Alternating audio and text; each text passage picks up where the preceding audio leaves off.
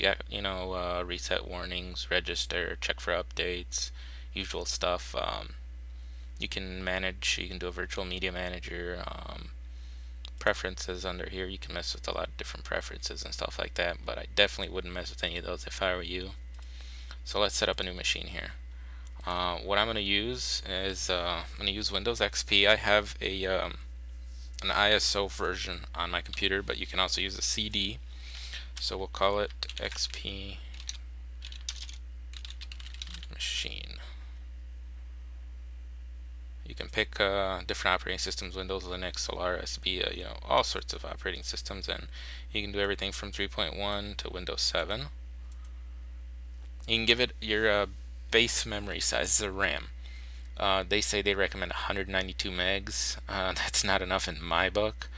I have 2 gigs, and on 2 gigs I like to give it like 800, right around there, personally. So let's give this one like 700. Okay, now you can use create a new hard disk. It'll do 10 megs, or you can use an existing hard disk. We'll create a new one.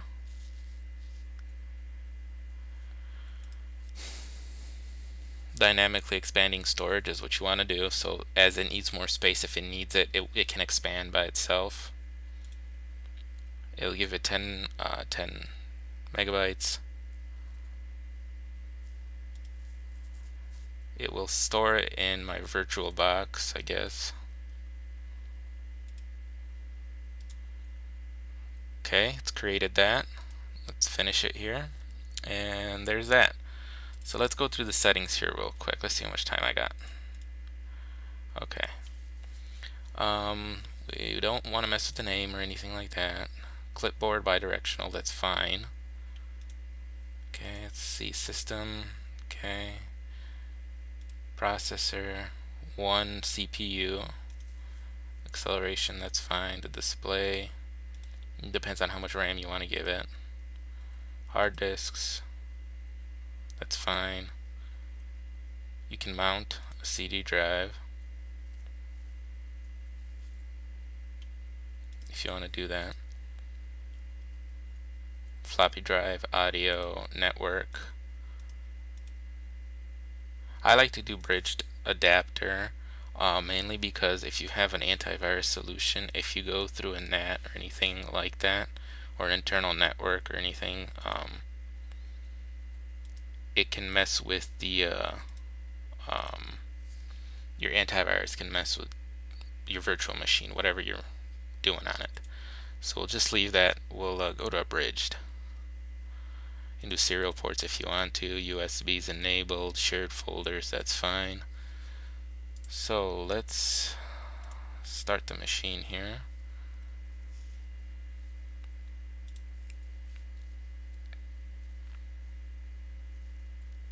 Okay, you can see it says no bootable media found. Okay, so that's good. We'll power off the machine. We know that that's all working. So we'll go back to settings here. We'll go to CD drive. We'll mount the CD drive. And now you could put something in your CD drive, or like I do, you can grab a CD image. So we can add the CD image. Give me 1 second here to find it. Okay, I'm back. I found the CD image. I have WinXP Pro with Service Pack 3. We will select that image. As you can see, we'll boot from that image. You hit OK. You go to start the machine. And we'll take that off.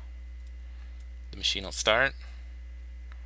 And it will boot just like you're booting Windows XP setup from the CD.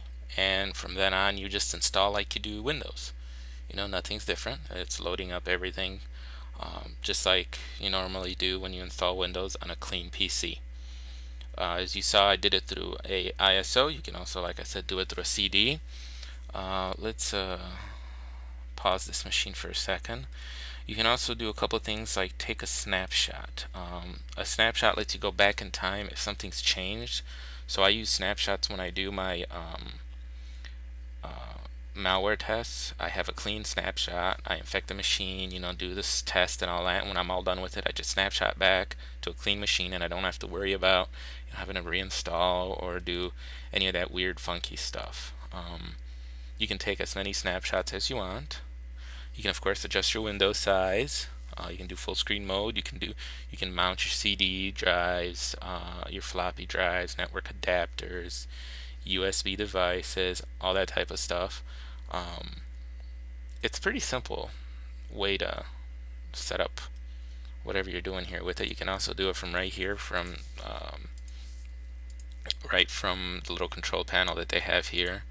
You can do different networking adapters and printers and your folders and well, that one doesn't work. But that's pretty much all you really need to know on how to set up a virtual machine.